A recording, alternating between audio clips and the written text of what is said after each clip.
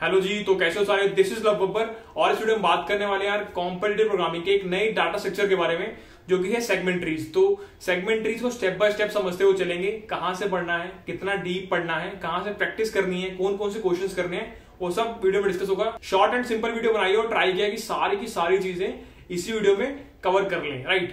तो स्टार्ट करते हैं यार कि सेगमेंट ट्री है क्या ये। तो सेगमेंट ट्री बेसिकली एक डाटा स्ट्रक्चर है आपका। इसको एक क्वेश्चन के थ्रू समझते हैं, ठीक है।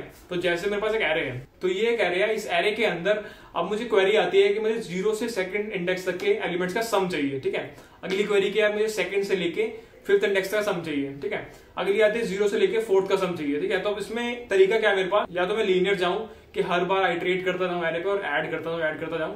तो हर क्वेरी के लिए, यानी क्वेरी मतलब तो पहली क्वेरी थी कि 0 से लेके सेकंड इंडेक्स तक का सम चाहिए, ठीक है। तो जितने भी एलिमेंट होंगे, इसमें 3 एलिमेंट होंगे ना, 0 इंडेक्स पे, 1 इंडेक्स पे, सेकंड इंडेक्स पे, तो इन तीनों का सम मुझे देना पड़ेगा। तो जब भी रेंज की बात होती है ना यार, तो उस टाइम पे आपका सेगमेंट ट्री यूज में आता है।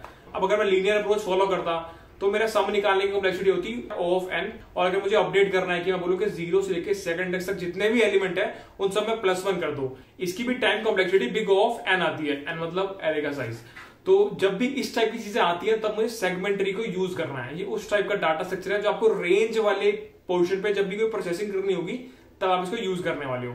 अब ये तो था कि मैंने आपको बता दिया कि क्या होता है। अब आपको समझना पड़ेगा कि इसको बिल्ड कैसे करना है, बनाना कैसे है, मतलब इम्प्लीमेंटेशन, क्वेरी कैसे मारनी है। जब मेरे पास क्वेरी आ रही है कि हाँ 0 से 2 का सम चाहिए, तो कैसे प्रोसेसिंग करके जो मैंने बिल्ड कर रखा है सेगमेंटेड, उसको प्रोसेसिंग कैसे लगाऊं कि वो डाटा मेरा रिजल्ट निकल के आ जाए, ठीक है।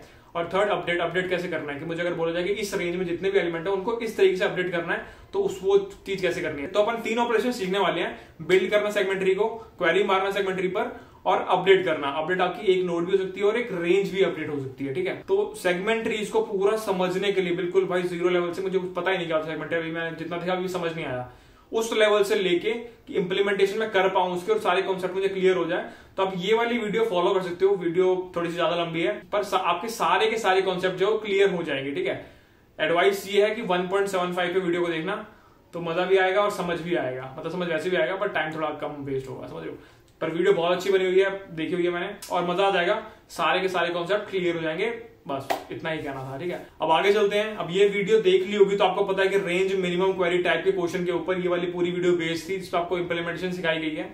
अब जिसने नहीं देखी उसको बता देता हूँ कि रेंज मिनिमम मतलब आपको एक रेंज दिए कि 0 से 2, 2 से 4 या कोई भी रेंज, और ये 0 से 2 मतलब इंडेक्स की बात कर रहा हूँ मैं, उस रेंज में आपको जो भी मिनिमम एलिमेंट है वो बताना था। अब ऐसे एक और क्वेश्चन हो सकता है, रेंज मैक्सिमम क्वेरी, रेंज सम क्वेरी। तो इस टाइप के क्वेश्चन जो है सेगमेंट ट्री पे देखे जाते हैं, ठीक है। तो अब टाइम कॉम्प्लेक्सिटीज की बात कर लेते हैं। हमारे पास 3 ऑपरेशन है, बिल्ड, अपडेट और क्वेरी। बिल्ड करने में सेगमेंट ट्री को हमें टाइम लगता है O of n। O की जब मैं बात करूं तो वो बिग O की बात कर रहा हूँ, और क्वेरी की जब मैं बात करूं तो वहां पे लगेगा O of log n। और अपडेट की जब मैं बात करूं सिंगल एलिमेंट को अपडेट करने में O of log n, और जब मुझे एक रेंज अपडेट करनी है तो O of n log n, ठीक है। अब मैं चाहता हूं यार कि जो रेंज अपडेट में इतनी ज्यादा टाइम मुझे लग रहा है इसको मैं कम कर पाऊं, तो यहाँ पे कॉन्सेप्ट होता है लेजी प्रोपेगेशन, ठीक है। तो लेजी प्रोपेगेशन को समझने के लिए आप ये वाली दोनों वीडियो में से कोई भी एक फॉलो कर सकते हो। एक जीएफजी की वीडियो है, एक तुषार रॉय की वीडियो है, दोनों में सही समझा रखा है। जिसमें आपको अच्छा लगे आप वो फॉलो कर सकते हो, और लेजी प्रोपेगेशन वाला कॉन्सेप्ट आपका क्लियर हो जाएगा, ठीक है। तब आप रेंज अपडेट भी कम टाइम में कर पा रहे हो, ठीक है। अब यहाँ पर क्वेश्चंस की बात करते हैं। स्टार्टिंग करते हैं बहुत ही प्यारे क्वेश्चन के साथ। जैसे बीएसटी में क्वेश्चन होता है ना यार, largest BST in a tree या largest BST in a binary tree, तो उस टाइप के लेवल का एक क्वेश्चन है स्पॉज का GSS1, और बड़ा ही प्यारा क्वेश्चन है यार। जब करोगे तो मजा आ जाएगा सॉल्व होने के बाद, जब वो ग्रीन टिक आ जाएगा। पर बहुत ही प्यारा क्वेश्चन है जब इंप्लीमेंटेशन करोगे। अब कुछ और क्वेश्चंस भी डिस्कस कर लेते हैं। जो आपने रेंज मिनिमम क्वेरी, रेंज सम क्वेरी, रेंज मैक्सिमम क्वेरी और GSS1 कर लिया है। अब जब आपने ये सारे क्वेश्चंस कर लिए हैं, उसके बाद हम करेंगे स्पॉज का KGSS, and round, D query, frequent, KGSS और नाइस डे। जब ये सारे क्वेश्चन आप कर चुके हो, उसके बाद में आए कुछ अच्छे, बहुत अच्छे लेवल वाले क्वेश्चंस के ऊपर, ठीक है। मतलब इतना करने के बाद आप थोड़ा यूज्ड हो जाओगे इंप्लीमेंटेशन वाले पार्ट में। तो अब आपको थोड़ा हाई लेवल पकड़ाते हैं, ठीक है। हाई लेवल पर अगर हम जाए, मतलब है तो ये मीडियम लेवल के ही, पर हाई लेवल ही मान के चलो, बहुत अच्छे क्वेश्चन है। तो 5 क्वेश्चन है टोटल यार।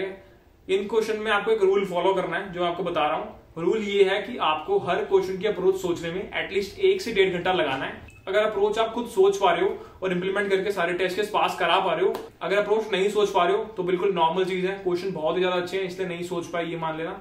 इन क्वेश्चंस के अंदर जो मैं बताने वाला हूं, अगर आप 1-1.5 घंटे का अप्रोच नहीं सोच पाए तो एडिटोरियल देख लेना, ध्यान से समझना कि कैसे कैसे कैसे थॉट प्रोसेस लगा है, कैसे अप्रोच है इसकी, ठीक है। तो वो चीज आपको सोचनी है। तो इन 5 क्वेश्चन में अगर अप्रोच ना सोच पाओ तो मायूस मत होना और एडिटोरियल देख के समझना चीजों को, समझ लो। तो अब इन 5 क्वेश्चंस को डिस्कस कर लेते हैं कि कौन से ये 5 क्वेश्चन। एक क्वेश्चन स्पॉज का है, योडानेस, और 4 क्वेश्चन कोड शेफ के हैं। तो वो 4 क्वेश्चन हैं क्यूसेट, काउंस, जेट्री और डिवमैक, ठीक है। तो टोटल 5 क्वेश्चन आपको बता दिए मैंने, क्यूसेट, काउंस, जेट्री, डिवमैक और स्पॉज का योडानेस, ठीक है। तो ये सारे क्वेश्चन अगर ट्राई करना कि हो जाए, बट नहीं होता तो उदास नहीं होना, इसके ट्यूटोरियल देख के समझना कि यार क्या दिमाग लगाया, मजा आ गया, है ना। तो इतना कर लोगे तो सेगमेंट ट्री वाला पार्ट आपका बिल्कुल डन डन है। और आप मान सकते हो कि अगर आप कोई भी क्वेश्चन आएगा सेगमेंट ट्री में तो अपन सॉल्व कर लेगा, ठीक है। बाकी और भी क्वेश्चन एडवांस लेवल के अपन डिस्क्रिप्शन में अटैच कर देंगे आपके लिए, ये सारा तो कर ही दूंगा, एक्स्ट्रा भी कर दूंगा। कुछ होते हैं बच्चे जिनको ज्यादा क्वेश्चन करने होते हैं तो वो कर सकते हैं वहां से। बाकी इस वीडियो में इतना ही था, दोबारा एक बार देख लेते हैं क्या क्या किया, सेगमेंटरी होता क्या है। वो बड़ी सी 2 घंटे वाली वीडियो में हमने देख लिया कि बिल्ड कैसे करना है, अपडेट कैसे करना है और क्वेरी कैसे करना है। उसके बाद अपडेट वाली चीज को थोड़ा ऑप्टिमाइज करने के लिए हमने लेजी प्रोपगेशन सीख लिया। इतना सीखने के बाद हमारा सेगमेंटरी खत्म हो गया। बस इतना ही होता है कॉम्पिटिटिव के अंदर, इतना ही होता है जो आपको पूछा जाता है किसी भी टेस्ट में या किसी भी इंटरव्यू के अंदर, उससे ज्यादा नहीं पूछा जाता। तो इतना ही था इस वीडियो में। आपके कोई भी सजेशंस हो, आपको कुछ बताना हो, कुछ अच्छा लगा हो, कुछ बुरा लगा हो, तो कमेंट सेक्शन में जाके बता देना। लाइक कर देना, लाइक नहीं करना और डिसलाइक करना तो डिसलाइक कर देना। बट डिसलाइक करने की कंडीशन ये है कि आपको जाके बताना पड़ेगा कि आपने डिसलाइक क्यों किया, मतलब अपन इंप्रूव भी तो करेंगे ना यार। और इस वीडियो में इतना ही, मिलेंगे नेक्स्ट वीडियो में, तब तक के लिए चलो।